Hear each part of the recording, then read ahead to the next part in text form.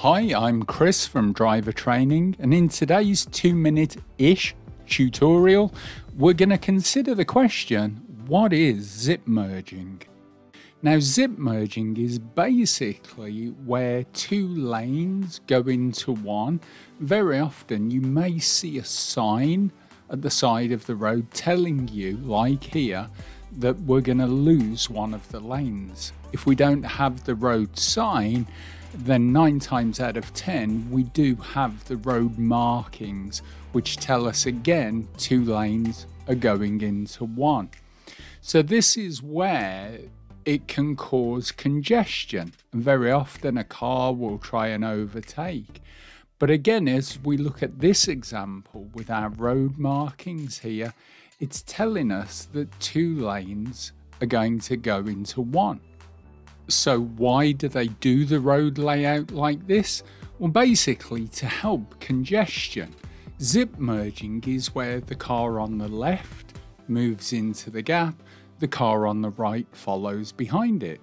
The learner, as the car on the left goes into the next gap, and then behind them, the vehicle on the right goes into the gap also. So it's literally how a zip closes, one side then the other, and it alternates. The way it helps the traffic flow is like in our diagram. We can see that we've got 2 lanes of potential traffic here.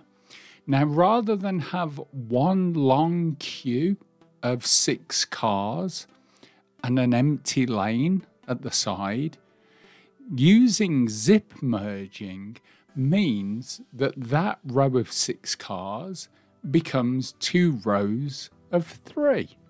Therefore, you've already halved the queue length. There's 3 on the left, 3 on the right.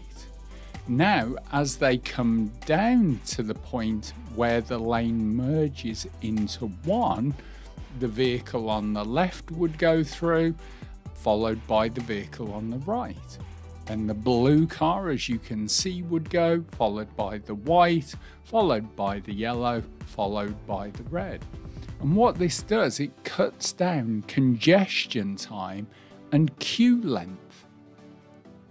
Sometimes you won't even have 2 queues of cars.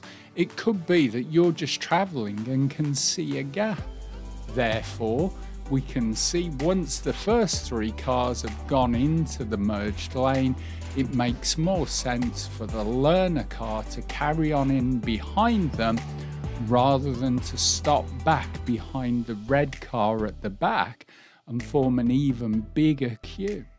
So you can see zip merging not only helps with traffic congestion, but with queuing time as well. So we hope this has helped you to understand a little bit more about zip merging. My name's Chris. Remember, drive safe, teach well, and we'll see you all again in our next video.